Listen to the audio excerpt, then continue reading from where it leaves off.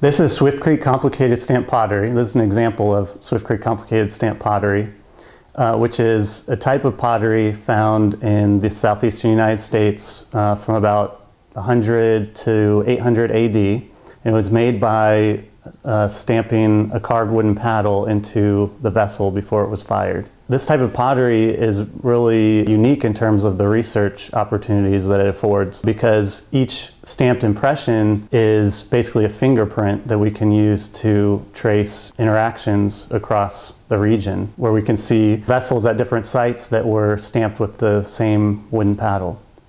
We studied pottery from over 24 sites from about 6 different institutions, including the Florida Museum of Natural History. We examine each vessel or each potsherd and look at the design that is represented, the vessel shape and the size and its function, which is evidenced by things like sooting on the exterior of a vessel. We also take a small piece of each sample, each sherd or pot, and we make a thin section for petrographic analysis.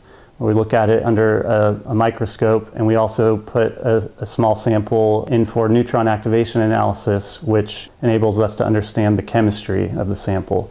And using those methods and combining the paddle stamping and the composition of each sample, we can get a really good idea of where a particular vessel was made, which a lot of times is much different than where it was recovered archaeologically. We've used exclusively existing collections for this project, which is the work of archaeologists over the last century, where they've excavated a lot of these vessels, never knowing when they were doing so that we could eventually make these kinds of connections between sites once we had the technology to do so, and also really the database capabilities to be able to store the kind of design information that we have. We've created a database that we've made available online, and researchers can look up the designs that they have in their own collections and see if they have any matches to other sites that are represented.